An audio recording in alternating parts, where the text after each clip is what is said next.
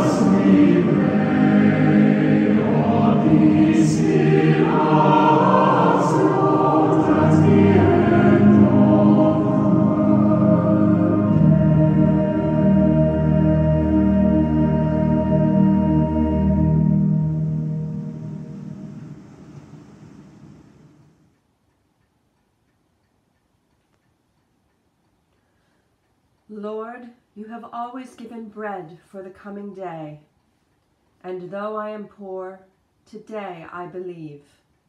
Lord, you have always given strength for the coming day, and though I am weak, today I believe.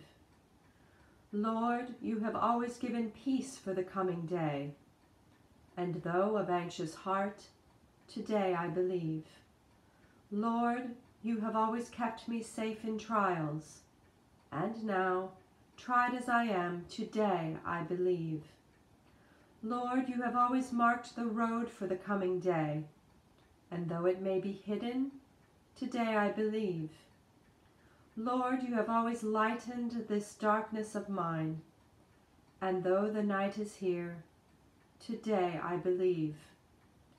Lord, you have always spoken when time was ripe, and though you be silent now, today I believe. God be gracious to us and bless us, and make his face to shine upon us, that your way may be known upon earth, your saving power among all nations. Let the peoples praise you, O God. Let all the peoples praise you. O let the nations rejoice and be glad, for you will judge the peoples righteously and govern the nations upon earth. Let the peoples praise you, O God. Let all the peoples praise you. Then shall the earth bring forth her increase, and God, our own God, will bless us. God will bless us, and all the ends of the earth shall fear him. Glory to the Father, and to the Son, and to the Holy Spirit, as it was in the beginning, is now, and shall be forever. Amen. In the face of Jesus Christ, your light and glory have blazed forth. O God of all the nations, with all your people, may we make known your grace and walk in the ways of peace, for your name's sake. Amen.